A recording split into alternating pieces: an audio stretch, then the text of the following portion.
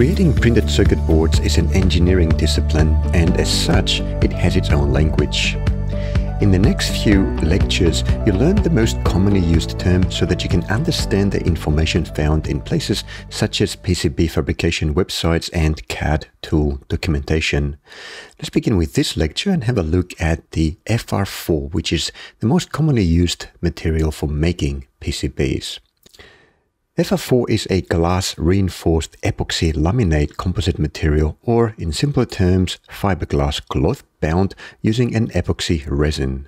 You can find more information about FR4 in Wikipedia, and here's a URL for that.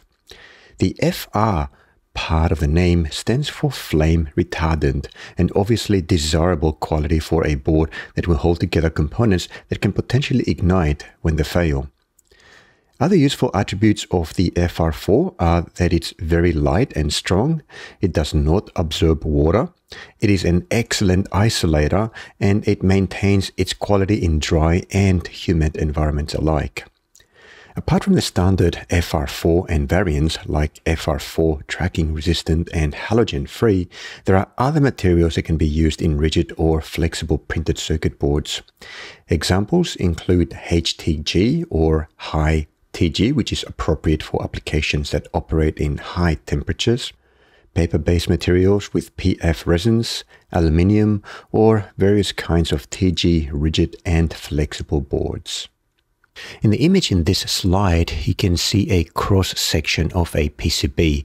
This cross-section includes the PCB itself and a component that we've also cut in order to see this view.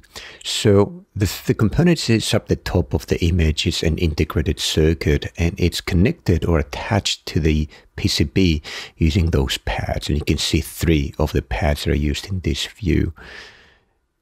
This bit in the middle of the PCB is the actual fiberglass material, and right on top of it and below it, below that brown looking section, you can see the copper in kind of a reddish color, and then the solder mask as well, which are the green edges at the very top and the very bottom of the PCB itself.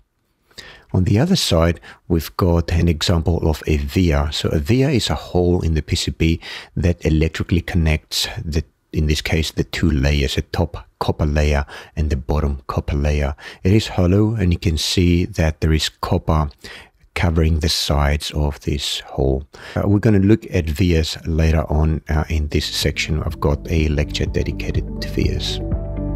Now let's continue in the next lecture, where we'll have a look at traces.